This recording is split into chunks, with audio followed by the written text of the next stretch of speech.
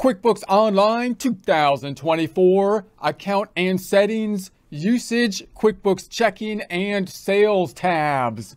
Get ready because we're going to Bookkeeping Cloud 9 with QuickBooks Online 2024.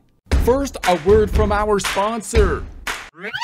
Yeah, actually, we're sponsoring ourselves on this one because apparently the merchandisers, they don't want to be seen with us. But that's okay, whatever, because our merchandise is better than their stupid stuff anyways. Like our CPA 6-pack shirts, a must-have for any pool or beach time. Mixing money with muscle, always sure to attract attention. Yeah, even if you're not a CPA, you need this shirt so you can like pull in that iconic CPA 6-pack stomach muscle vibe, man. You know, that CPA 6-pack everyone envisions in their mind when they think CPA. Yeah, as a CPA, I actually and unusually don't have tremendous abs. However, I was blessed with a whole lot of belly hair. Yeah, allowing me to sculpt the hair into a nice CPA 6-pack like shape, which is highly attractive. Yeah, maybe the shirt will help you generate some belly hair too. And if it does, make sure to let me know. Maybe I'll try wearing it on my head.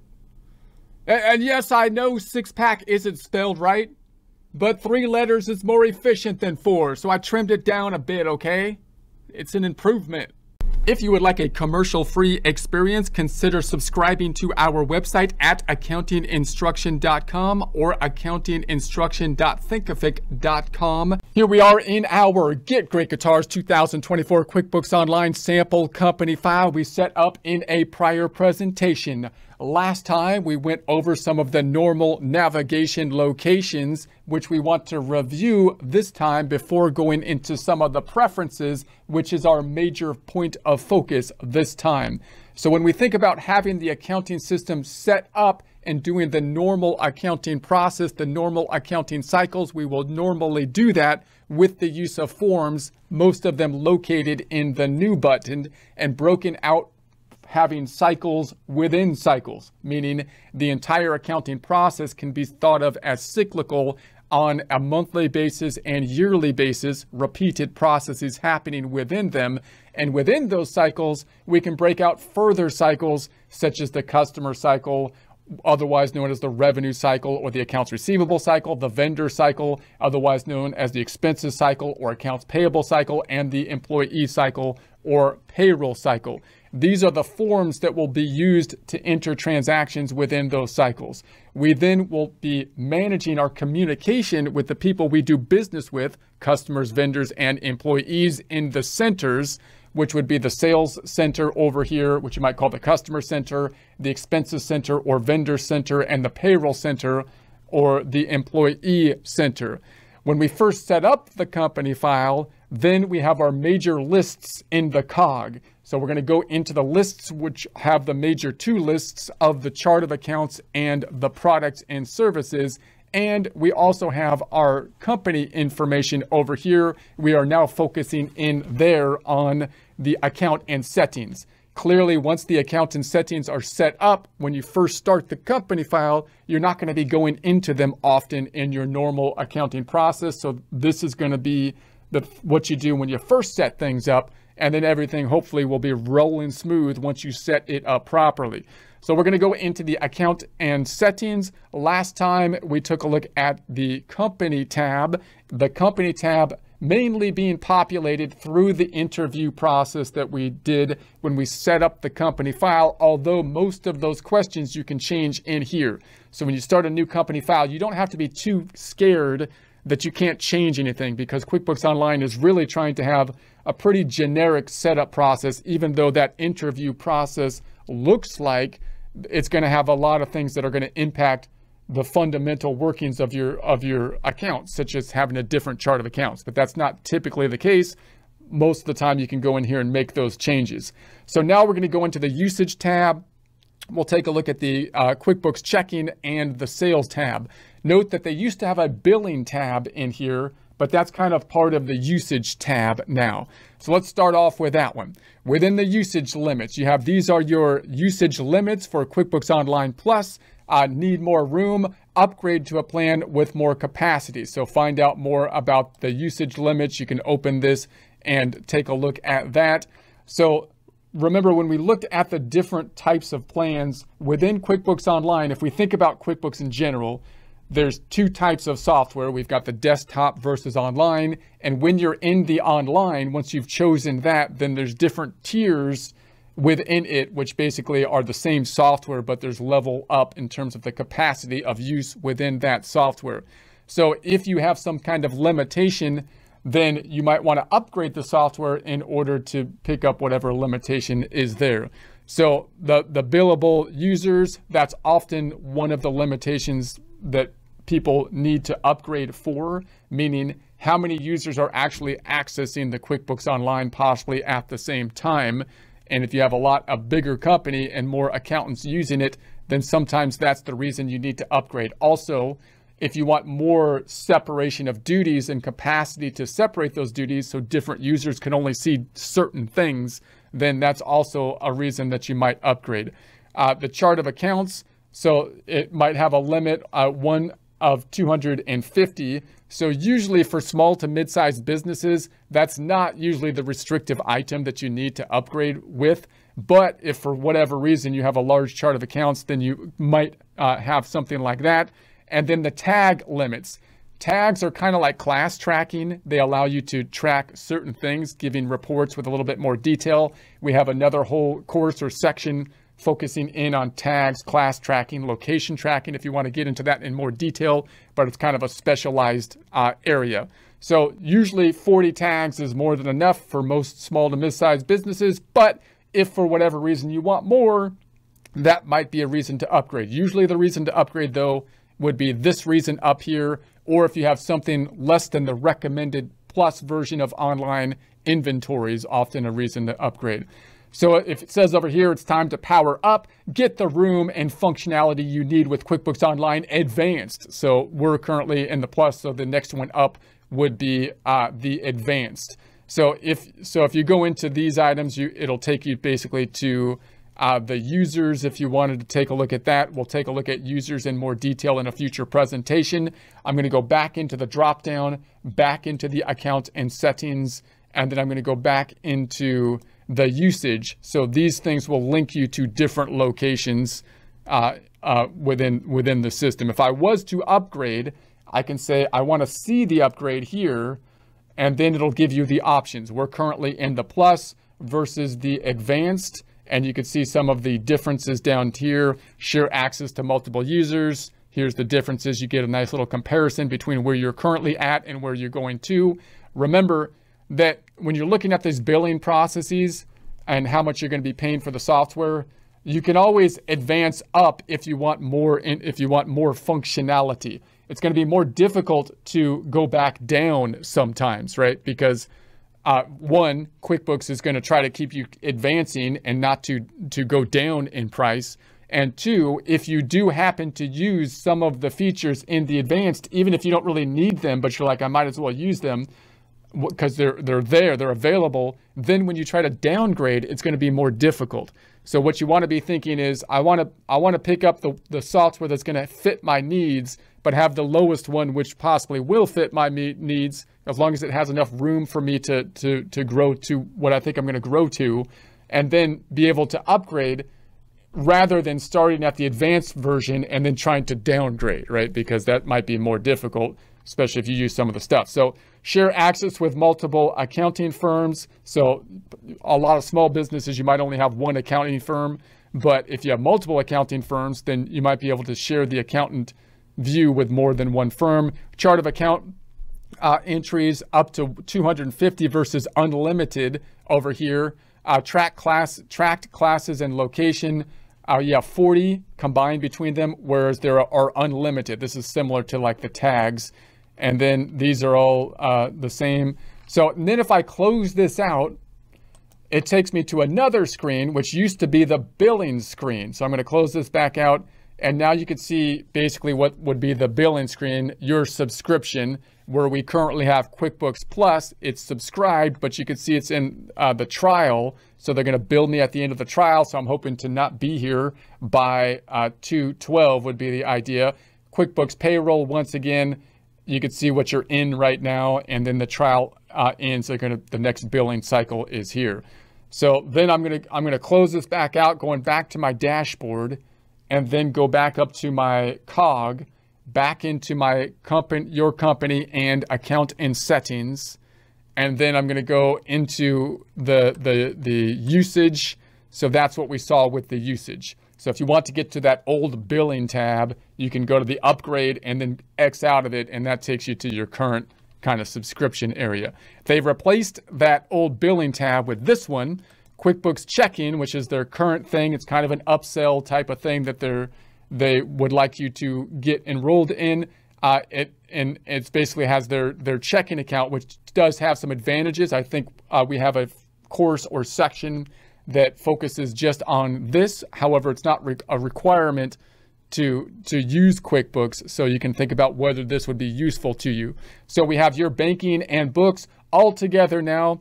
QuickBooks Checking is a bank account with no monthly fees or minimums. So meaning you might have a bank account with Bank of America or some other bank. You can still connect Bank of America or some other bank to your bank feeds. However, if you want to basically send an invoice that has a link to an automatic payment or something like that, then the easiest way to do that within QuickBooks is to use the QuickBooks checking account.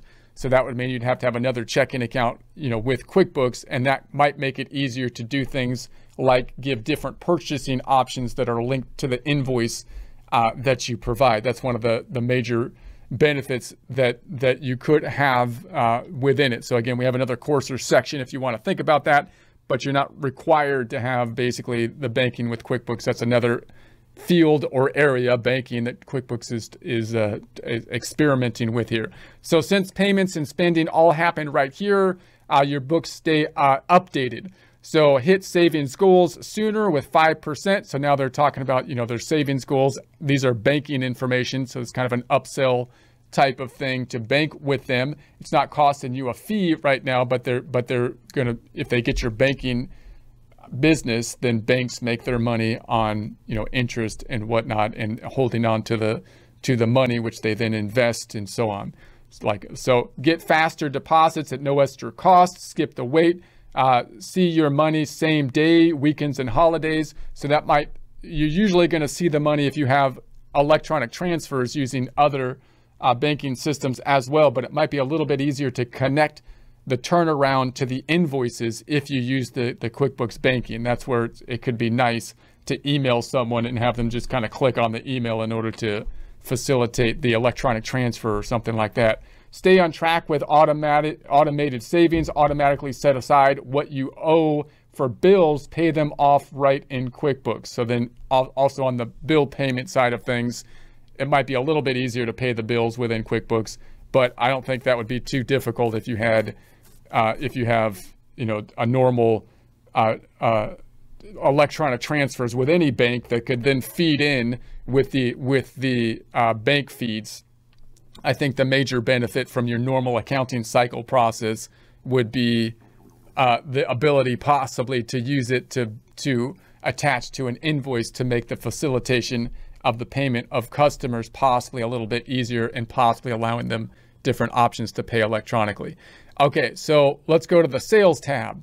So within the sales tab, this is going to have to deal with customers. So you would think when you're thinking about the reports that might be impacted, you're usually thinking about the income statement, the income side of the income statement, and on the balance sheet, the accounts receivable collecting. So we've got the categories here. We've got the ability to change it with the little icon here, the pencil. And if you click in it, we'll be able to change things. So you got the sales form content, invoice payments, product and services, late fees, progress invoicing, messages, reminders, online delivery, and statements. Let's take a look at each of them in a bit more detail. If I go into the sales form contact, preferred invoice terms. So when we invoice someone, the question is, how soon will they be paying us? default 30 days. So you invoice someone, you would only invoice someone if you have an accrual, an accrual-based system on the revenue side of things. So you did the work and then you send the bill would typically be the case. Then the question is, how long do you want to give the client to pay you? So the default is 30. These are the default options that you can select any of them, but it's currently defaulted to be 30 on a particular invoice. So if you want to change the default, you can add other settings up top, and then you can make it your default within here. You also might set different defaults per customer once you set the customer up and say that they, for whatever reason, have a longer time or shorter time to pay you than the normal default setting for most other customers that don't have a difference from the default. Okay, so we got the preferred delivery method. So print later, send later, we're gonna keep it at the default for none. So it says sets the default delivery method. The delivery method default determines the way you'll deliver sales forms to newly created customers. Meaning when you set up the customer, how are you going to give them the sales form? Usually the invoice or the sales receipts. Oftentimes it's going to be by email these days. So you can change the default delivery method to a customer by editing the customer on the customer list. In other words, once you have the default for all customers, you can then go to an individual customer and make it different for that particular customer. So it'll be different from this default, and that customer will have its own default. So you can also change the delivery method when you create the invoice. In other words, once this default shows up on the invoice, you could change it on the actual invoice at the data input point. So then the shipping. So you could turn on the shipping here, and the shipping is going to be add shipping fields, date tracking, number, destination, subtotals to the sales form. So if you're dealing with the shipping, you might toggle that on to get some more of those custom fields within there. Related setting, advanced. So advanced chart of accounts and shipping accounts are going to be related items that you might need in order to activate those fields. And then we've got the custom fields. Go to settings, custom fields to manage your custom fields. So meaning if you have invoice forms and you want some of the added custom fields in place that possibly you would need in order to deal with this shipping area, you can manage the custom fields there. We might have another course or section on that specifically, but that's a specialized type of area. The default settings on the invoice are typically good for our purposes, so we'll leave it there for now. Custom transaction numbers. So lets you view and change your transaction numbers. So meaning when you enter transactions, which are the forms, in this case sales forms, usually invoices and sales receipts, they will have a transaction number, and this allows you to view them and change them if you so choose. Usually they will come up by default, and you will keep the transaction numbers, which will be like check numbers, that for the forms. And then we have these that are off by default. So we have the service date. Adds a service date field if you need to track the date a service was performed separately from the invoice date. Why would you need that? Well, note that when we're on an accrual-based system, we're going to record income when we enter the invoice, which is typically the normal process because the invoice is the point in time or the form that we create that's closest to the point in time that we did the work. And on an accrual basis, that's what you would do. But sometimes you might actually have done the work before, meaning you might have done the work, for example, in December of one year, but you didn't send the invoice out until January of the next year, which might happen in like a job cost system, like a bookkeeping system or law firm system. And therefore, you might want to track the date the service was actually done, because on an accrual-based method, that's really the date in which the form, the revenue should be created. And so you can kind of track that possibly. And then the discount field adds a discount field to invoices and other sales forms, related settings, advanced chart of accounts, and so on. So the discount, what would that be? Well, if you have an invoice, you're going to set up your items and charge them per item, service item, inventory item. But then you might have a discount field. It might be part of your business to commonly give discounts, right? So then you would need another field so that you can say, okay, I'm going to give you, because you're special, I'm going to give you 15% off in a discount field. So you need another field to do that, or you can create an item that would be a discount field for an item within the invoice, but this will create another field. A deposit. So adds a deposit field to invoices so you can subtract a custom deposit from the total to calculate the balance due. So when we're thinking deposit here, we're not thinking deposit into our checking account at this point. We're thinking about the invoice, and on the invoice that we're billing the customer for, they already gave us an advanced payment. A deposit is what we're thinking, or they're giving us a deposit at this point in time as we enter the invoice. In that case, I need to show the deposit on the invoice so that the bottom of the invoice will show the net after the deposit that they give us, right? So that's going to be, and then we have the account tips. Accept tips from customers on sales receipts and invoices. This is a default setting that will apply to all future invoices. So in other words, we could have our invoice and then say, you could give us more than that, right? This is our invoice. We have a tip field if you would like to give us basically a tip. Now, as we track tips, there's going to be some added settings that we might need to say, well, who are the tips for, so that we can track, for tax purposes on the tips. So that's off by default. And then we have the tags, lets you add tags to track sales in custom way. So the tags are like class tracking and location tracking, giving you more tracking information on reports if you have special areas you want to track. We have a whole nother course or section on tags, which is a specialty area if you want to look at that. So let's close this out and first look at a normal invoice without those on, and then we'll turn them on and look at the difference. So if I hit the plus button and we go into an invoice, this is this form that we send if we did the work. Typically we do the work and then we're going to send them the invoice to collect on it. Note that we're currently in the new layout versus the old layout here. So the form will look basically the same, but we have a different look and feel for the new layout. And this is again why we kind of update the course periodically, because QuickBooks, the accounting system will basically be the same, but they have a new look and feel for the updated layout. And here's the old layout if you want to do compare and contrast between the two. You can currently go back to the old layout. They're going to tell you that the new layout is going to be the way they're going in the future. They'll probably keep this one, but you never know, right? They probably were trying to keep the business view before, so we don't know what they're going to do, but here's what it looks like right now. So you've got then the invoice number, the terms. You might just tab through here, tab the terms. There's that net 30 we talked about that's there by default at this point in time, but I can still change it on the form.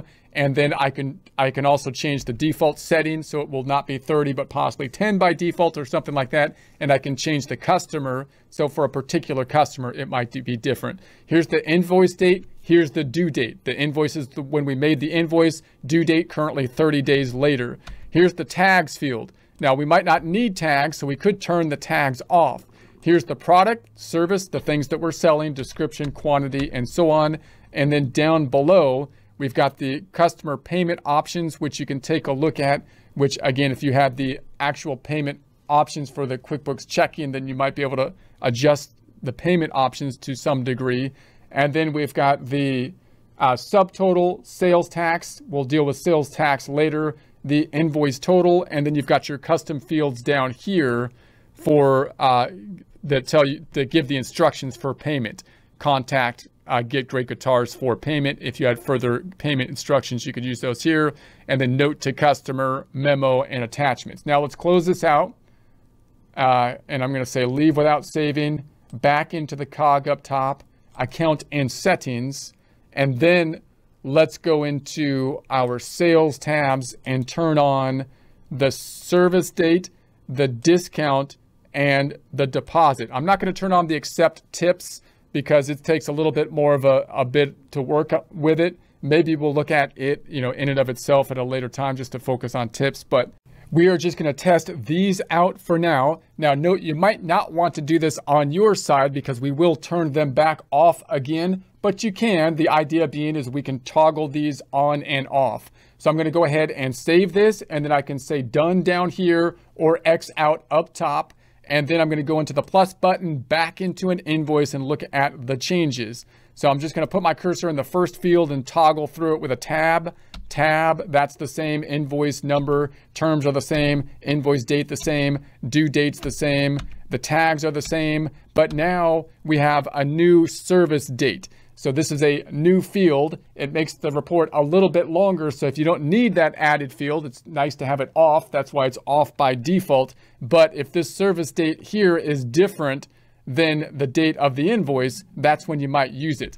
Then we've got the product service. We've got the description, quantities, all this is the same. And then down below, we've got the subtotal. We've got the sales tax, which is the same. But now we have the discount.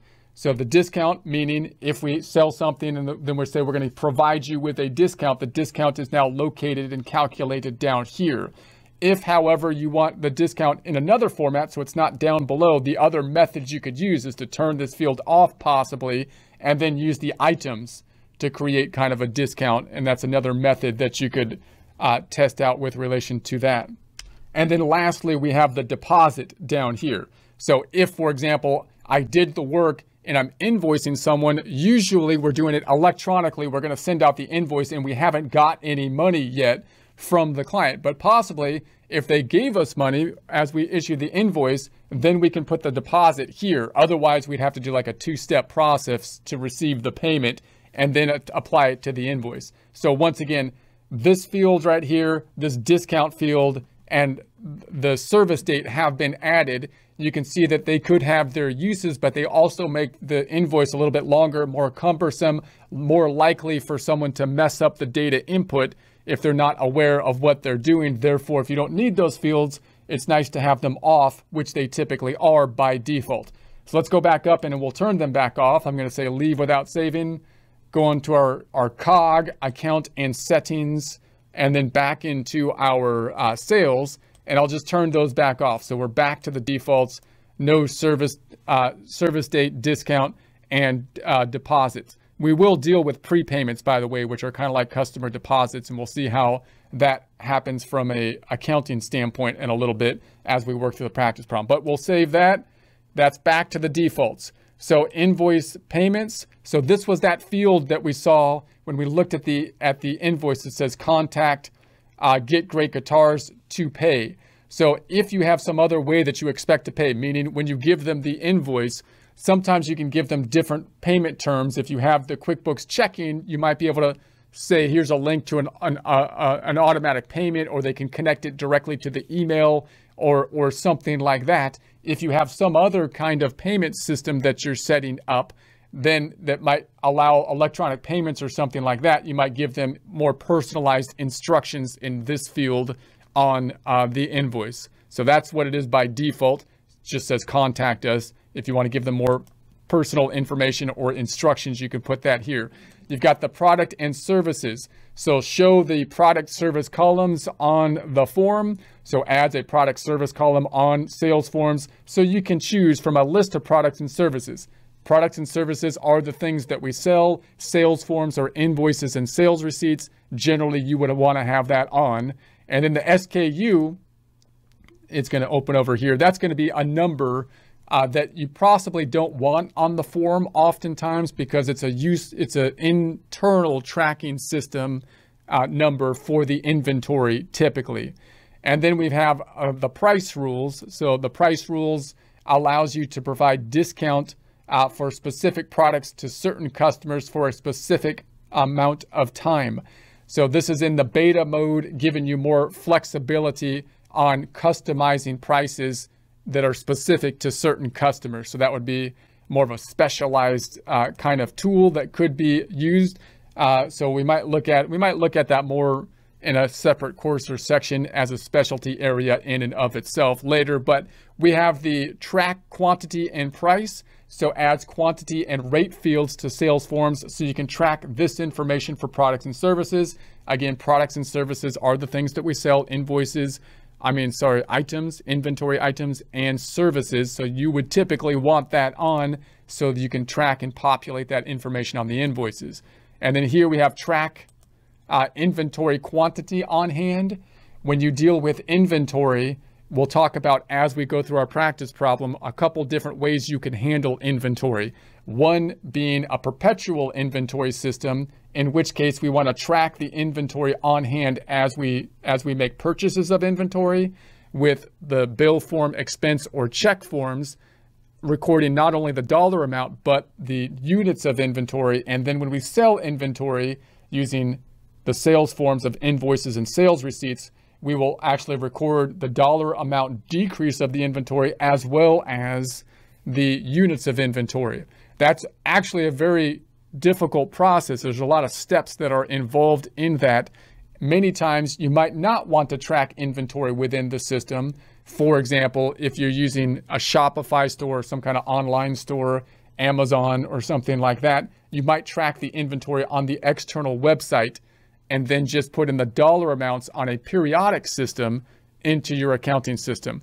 You also might track the inventory on a periodic system on an Excel worksheet so that, for example, and then make the adjustments periodically.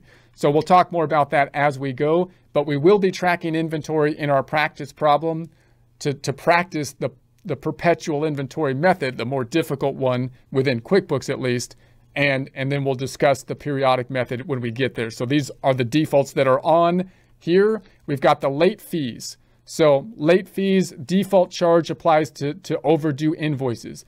So when you have an invoice, you did work, you billed the client with an invoice, a bill. When we bill the client, we say that we billed them often in normal terminology. We call it invoicing though for QuickBooks. That's the thing that we send out, the form that we send out.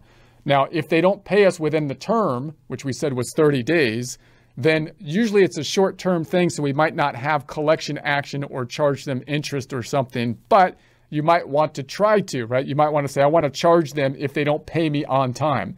So you could turn this on. After you turn on late fees, you can customize settings for individual customers from the dashboard under customers. So now you're going to say, if they pay me late, I want to charge them some kind of fee automatically. Once you turn that on, you could then go into the customer fields and change from the default settings to a different setting for the specific customer. So these would be the default settings once on for all customers. You can have a flat fee. So you could just say, if you're late, you owe me another $20 or whatever. Or you can have a percentage of remaining balance. So if you owed me $100, then I'm going to charge you another, 10% because you were late. Apply an upfront one-time flat fee. So then we have the grace period. Grace period begins the day after the due date. Late fees will not accumulate during that time. So in other words, when do you want basically the late fees to start to happen, to compile? So we've got none for the grace period, 5 days from the period of the due date. Appears on invoice. If you delete this item from the products and service list, late fees will no longer apply. So then the late fees is going to be appearing there as late fees. So there may be limits on the amounts and type of fees you may charge to your customers. You should confirm the requirements in your jurisdiction and how they relate to you. In other words, if you're going to be charging late fees, you want to make sure that you're in compliance with whatever laws and regulations would be applicable for you with regards to possibly collecting on, your accounts receivables. So normally, because the accounts receivable is a short-term kind of payment, most small businesses don't have the late fees oftentimes by default. So I'm going to keep them off for now for the purposes of our practice problem, which is the normal default setting. Then we have the progress invoicing. So create multiple partial invoices from a single estimate. So when we have an estimate form, that's an internal document, which is an estimate of how much we think the billing will be, typically used for longer job cost system projects, which could be in place for a system of a service job cost system, like a law firm, accounting firm, CPA firm, or for like construction, things that are being built, which are building the inventory item. In that case, you might make an invoice, and then there's a question with revenue recognition.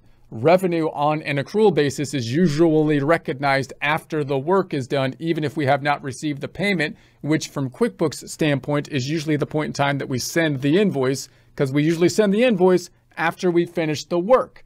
But if you have a long job, then you might have a situation where it's like, well, you should be recognizing the revenue possibly as you do the work, because the job, if the job takes like a year or something like that, the question is, should you be recognizing revenue as the job is being done, since it's a long job, which is a deviation from the normal revenue recognition principle in that specific case, possibly using like a percentage of completion type method or a completed contract or something like that.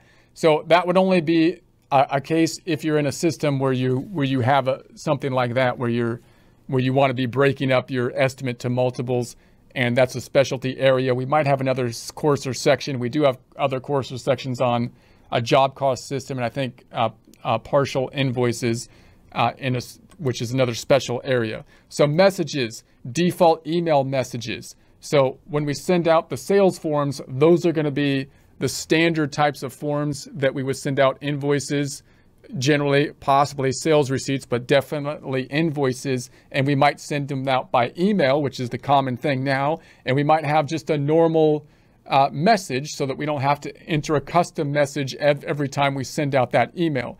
So we have the message.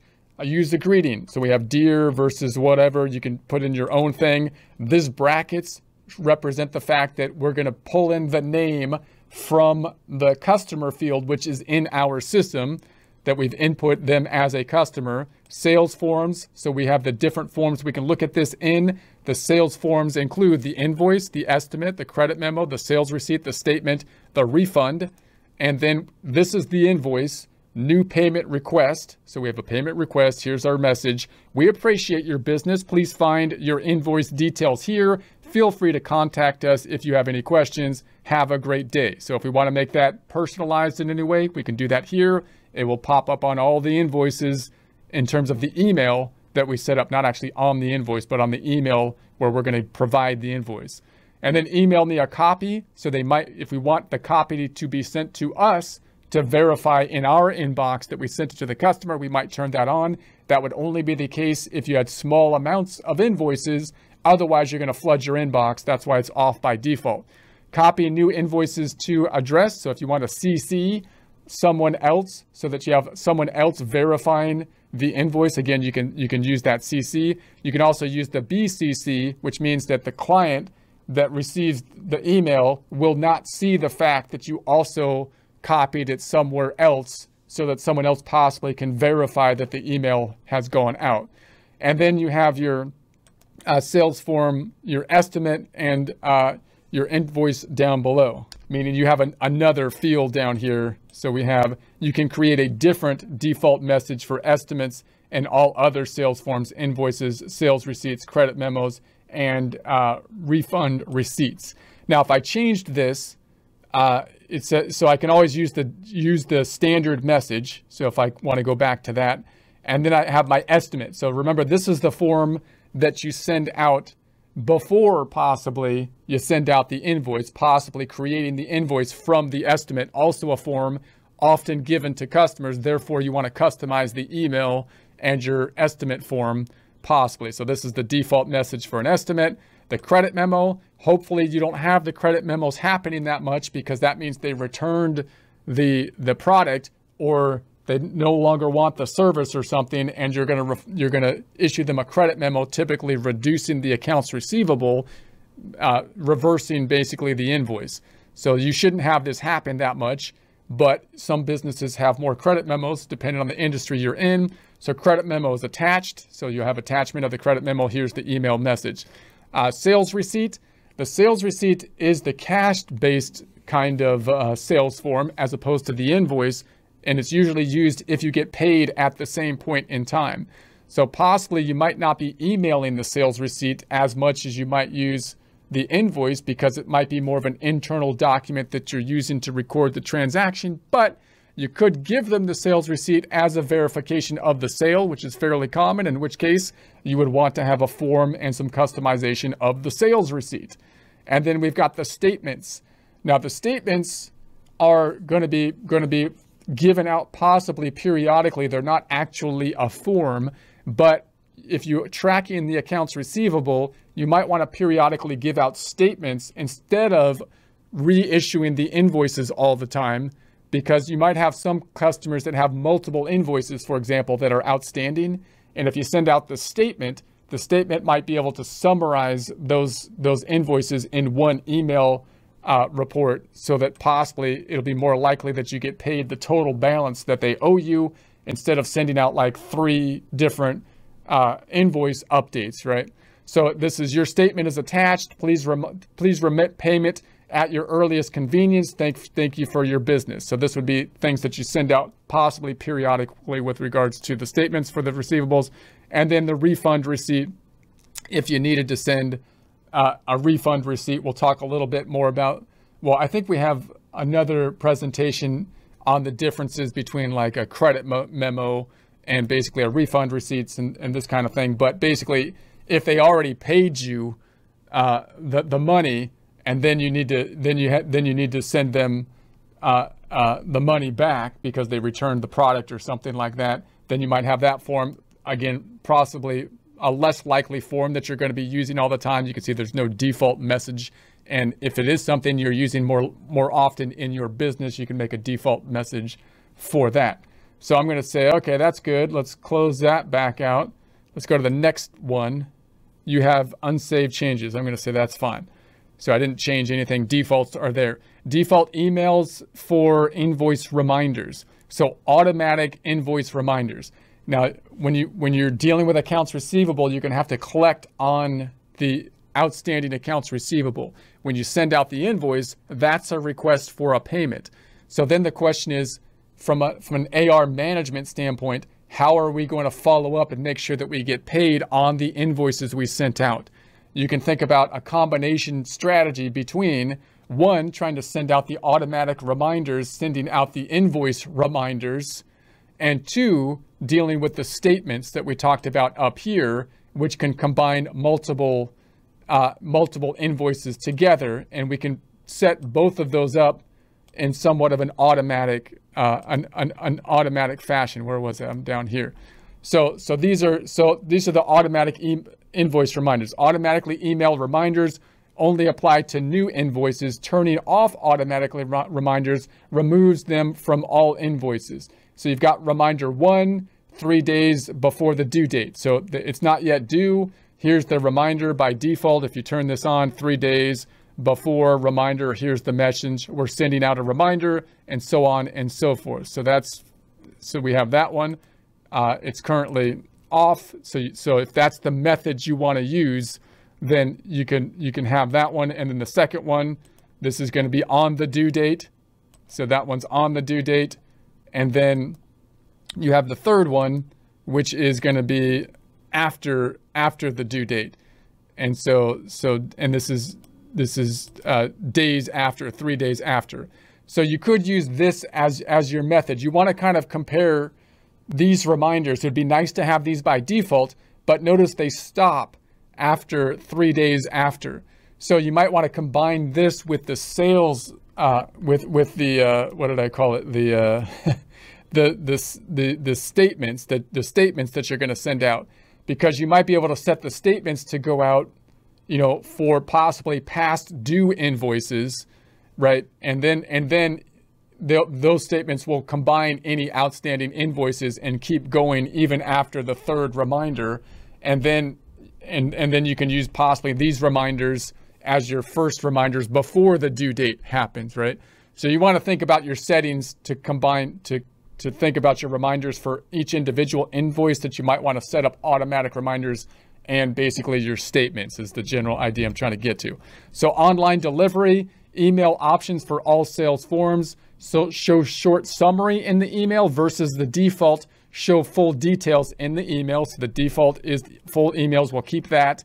PDF attached. So it's going to give an attachment of the PDF. We'll keep that as the default. Additional email options for invoices, online invoice versus the HTML invoice and the plain text invoice. So we're going to keep all the defaults for that one. This one says show statements. When we look at the statements, those being once again, the statements we might send out for outstanding accounts receivables that might combine multiple invoices into one statement that we can send out to our client.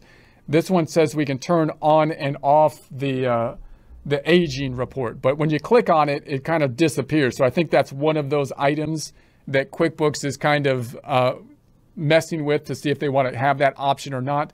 So right now, I would just keep that. Normally, I would keep that on because it's a nice option within the statement to have the past due dates on there. And so we'll keep that as the default. So those are going to be those ones. We'll go through some more of the settings in future presentations.